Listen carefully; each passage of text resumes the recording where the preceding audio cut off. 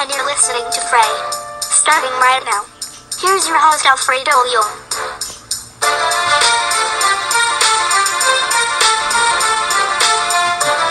Back as Alex Bowman got his first win in the NASCAR Cup Series on Sunday at Chicagoland Speedway, when he had a terrific performance for Hendrick Motorsports in Joliet, Illinois. Bowman had one of the fastest cars during practice, and the strength of his '88 Exalta Chevrolet showed after the race was delayed by summer storm. He had just six top 5 finishes and 133 starts on NASCAR's Top Series before he got the W on Sunday. He also finished in positions 2 to 43 before he finally pulled through in that one. Here is Bowman speaking on what it was like to get that first win and more, courtesy of NBCSN. That's all I've wanted my whole life, you know. I feel like this is a lot of validation for a lot of people that said we couldn't do this. So, so proud of everybody at Hendrick Motorsports, Exalta, the Hendrick Engine Shop. My guys have worked so hard. We struggled so bad last year in the beginning of this year, and man, I had questions if Mr. H was going to let me keep doing this. Everybody, all the rumor mills, but to be here winning a race in the Cup Series just means so much. Just couldn't do it without these guys. My pit crew's the best pit crew on pit road, and this is all I've ever wanted. Bowman was also asked on how he was able to regroup and get by Larson after Larson passed him and more, also on NBCSN. I just tired of running second.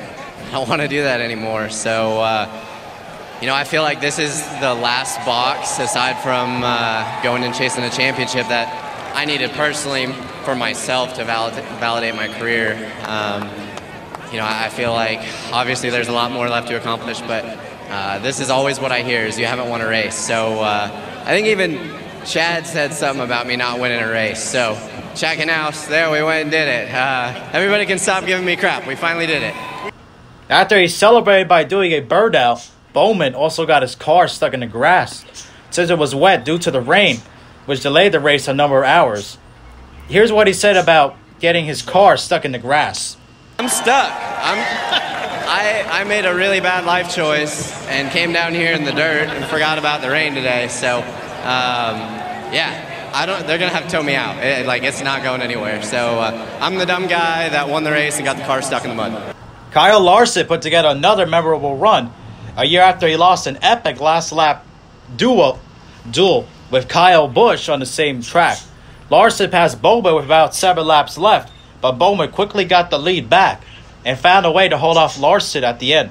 Here's what Larson said about getting to Bowman and more, courtesy of NBCSN. Yeah, I could see him struggling when I was getting to him, and when I got by him, I was like, all right, good. You know, he's going to be in my dirty air and get loose, and he could get big runs on me down the straightaways, and I think that allowed him to get that run into one. And then he got to my inside, and I got a little bit tight. I don't know if him getting air on my spoiler or something got me tight, but I had to kind of breathe it a little bit, and then we side drafted on the backstretch. So I wish I would have maybe done some things different into 3 instead of going all the way to wall, maybe chase him to the bottom to try and hang on his quarter, but he might have cleared me anyways down there. But yeah, I wish I could have got a win for McDonald's and got them in victory lane, but still a good day, a great day for Chevy and Hendrick Engines. That was really cool to see. A lot of us Hendrick Engine guys, up front and kind of drafting and breaking away from the groups behind us on the short runs. So I felt good about my car on the long runs. If I was out in clean air, I think we just had a lot of downforce and drag in our car,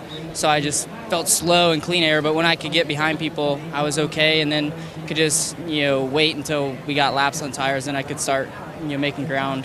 So was actually surprised I even got to him. I thought when he came out about the same distance off pit road in front of me, I thought he was just going to check out, but like I said, he was struggling, and we were able to get to him and get by him, but he did a good job.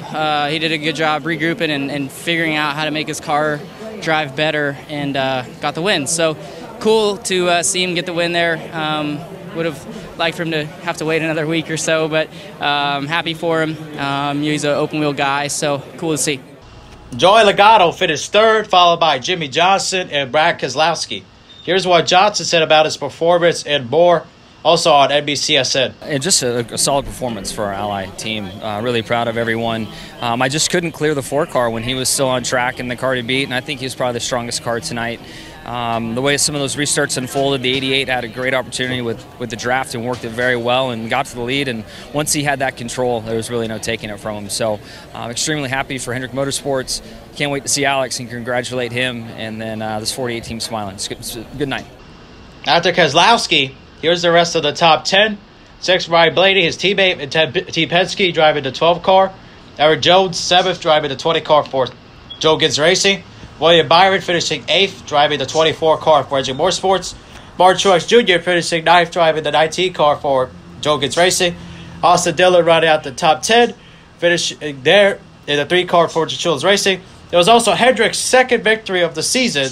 It placed 4 drivers in the top 11, where Chase Elliott finished respectively. The next Cup Series race will be the Coke 0400 on Saturday, July 6th at 7:30 p.m. Eastern Time at Daytona International Speedway in Daytona Beach, Florida, with coverage being on NBC. Bowman the Showman, he finally was able to pull through after not being able to win before. How many second finishes he's had, saying he's tired of finishing second.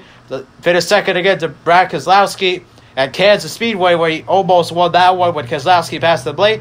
Bowman was just smarter this time, knowing based on past experience what to do. And the fact that he got by Larson, that was incredible. I did not think when Larson got by him that Bowman would be able to come back. It would be like, oh no, another coulda, woulda, shoulda for that win. But he did come back, and good for him. Give him credit, though, as he's been through a lot in his career, driving for really small teams and not good equipment. And the fact is, he ended up subbing for Dale Earnhardt Jr. in 2016 after his injury.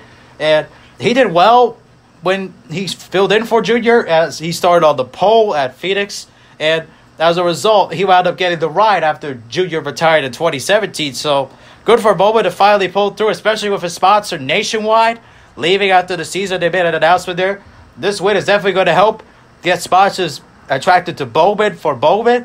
So this is a good move here, and definitely a great move from Hendrick looking back now, picking Bowman to replace Dale Earnhardt Jr., and that was definitely a good move, and good for him, and definitely nice that he got the win, even though the celebration was kind of incredible for sure. I mean, but the thing is, though, him celebrating in the grass, not realizing the rain would happen, actually, that's crazy stuff right there. But still, though, he was able to celebrate regardless, though, and great for him.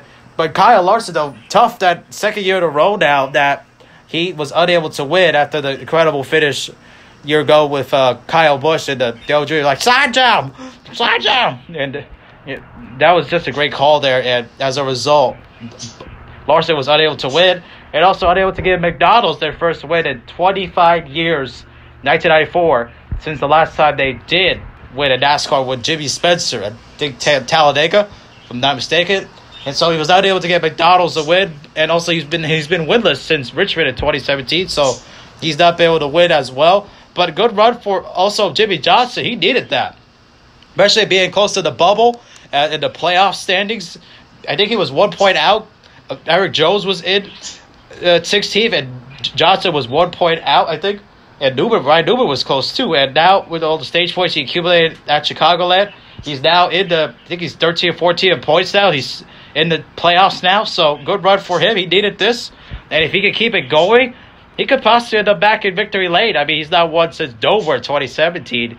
And if he could keep putting more runs like this, especially now that Chevy and Hendrick, they figured out the Camaro, this could be a good sign for them moving forward, trying to get more wins, and hopefully for them, they could be able to get back to victory lane for the 48. And Jimmy, he's not won since then.